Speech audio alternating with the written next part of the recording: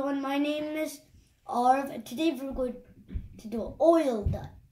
Yeah, do you like diving? Yeah. So today we're going to see how an oil can dive. So for this experiment, you need oil, a cup and some water, food coloring, a dropper and some salt. So the first step in the experiment is pour the oil into the water like this.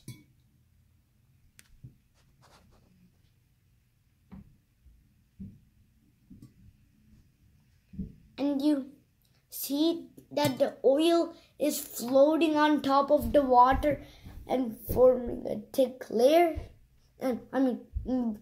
Forming a separate layer. Yeah, the reason behind it is because oil is lighter than water. Add some salt into the glass.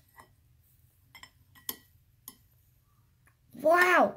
And you see that salt sink down and did you see that it carried a big blob of oil?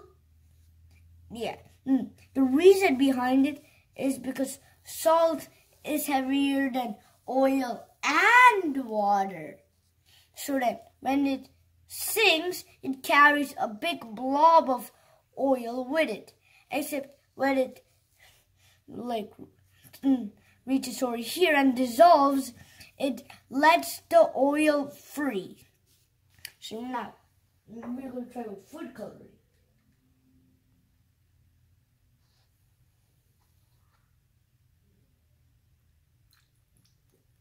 You see those food coloring kind of breaking through the layer of oil?